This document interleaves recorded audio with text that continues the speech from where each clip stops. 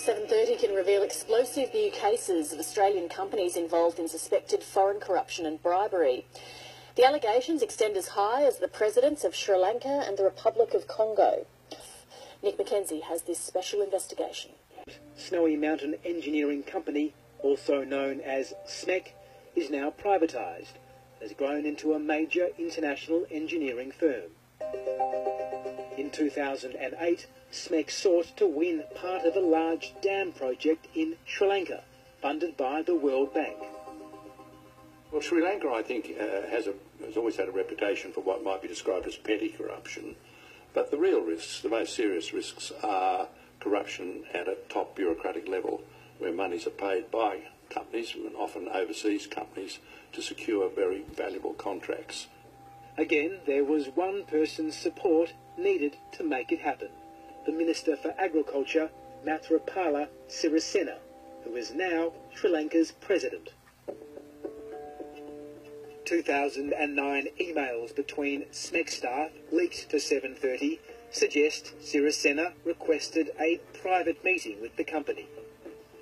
He's the secretary of the ruling party, a powerful man in the present administration. The SMEC manager said that the powerful man wanted a favour.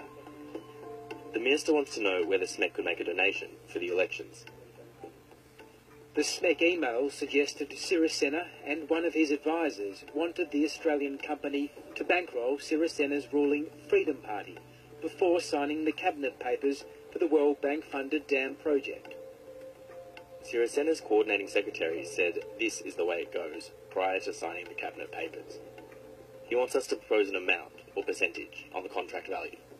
The president did not respond to questions from 7:30, including whether he was aware of or authorised such a request. Well, I mean, it's pretty obvious that if an Australian company goes into a foreign jurisdiction and there's a suggestion made that they could make a political donation when they're on the lookout for a very valuable contract, well, anyone would know that that's most likely to be corruption at that very high level. SMEC's email showed that the company's Sri Lankan manager agreed to pay a kickback of $27,000 to secure the dam contract. Company records show that $27,000 was withdrawn in cash by SMEC's Sri Lankan office and paid to a consultant. The Australian Federal Police is evaluating emails about SMEC and the Sri Lankan president. Ready, ahuna ඇහුන්නේ මං කිව්වේ වැඩේ අහුණා නේද? අහුවෙන්නේ නැද්ද උලමෝ?